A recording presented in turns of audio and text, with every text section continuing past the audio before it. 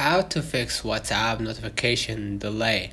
So first of all, let's go ahead to our settings and make sure that notifications right here in this section is toggled on so you can receive all the new notification with the sound.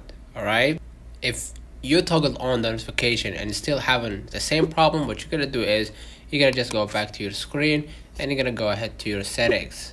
Okay, and after we gone to our settings, we're gonna go ahead to notifications. All right, in notification section you will see all the apps that you toggled on or off. So you will see right here the apps that have been allowed to to receive notification and the app that are toggled off. So let's scroll a little bit down till we find WhatsApp.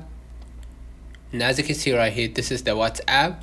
We're gonna just click on it, and as you can see, we toggled on the notifications. So please make sure that you toggle on the notifications so you can get the new messages and from group or chat. All right, the very next thing that we want to do is, if you did all this and didn't work out with you and still you receive delayed messages, you're gonna just go back to notification settings, and I'm gonna go ahead to general. All right, and here I'm gonna go ahead to iPhone storage.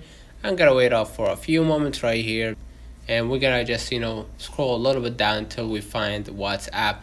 So if you are using Android, you're gonna just clear cache and clear data, but if you are using iPhone like me, you're gonna just go ahead and offload the app, delete the app, and reinstall it once again, and you will receive your notifications at the moment. So probably the issue is from the app, and you just need to reinstall it once again. Let me know in the comments if this video helped you. Don't forget to like and subscribe, turn on the notification bell to receive every video we upload.